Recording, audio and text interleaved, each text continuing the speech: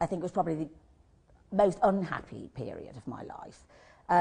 It was just very frightening because there was a lot of thrashing and smacking and out of control smacking, basically. And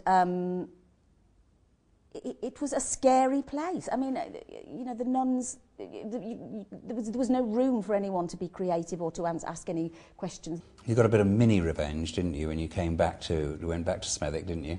I did. I got a bit of revenge. I was working the making of Acorn Antiques with Victoria, and I had a day off, so I thought I'm going to go back to that school and have a look and see if there's anybody around. The school is no longer there, but the convent was still there, and there was this strip of grass that if you, when I was a child, if we trod on it, we were summarily thrashed in front of everybody, humiliatingly, you know, around the legs. And I had these high-heeled boots on, and I walked up, and it was like harrowing it. I walked up and down, hoping that a nun would come. I don't know what I was going to do if they did. Okay, make my day, you know, sister.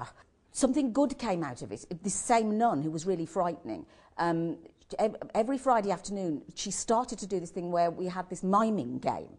So she said, you know, one of us had to come up and do a mime, and the others had to guess what it was. It was just a simple little thing. When the first time we did it, she said, "You'll come out."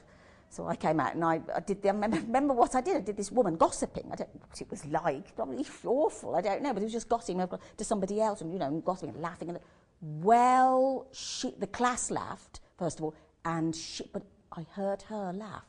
I heard this really terrifying woman make this big, loud sort of cracking laugh. And she was the one who said, "You should go on the stage. She should go on the stage," to the class. And then every Friday was, "Julie, come on up now and give us one of your mimes and let the others guess." And I felt huge power somewhere. Yeah, and a turning point, that I could make her safe. This awful, frightening woman could be made into this soft, laughing person. You know, it was unbelievable.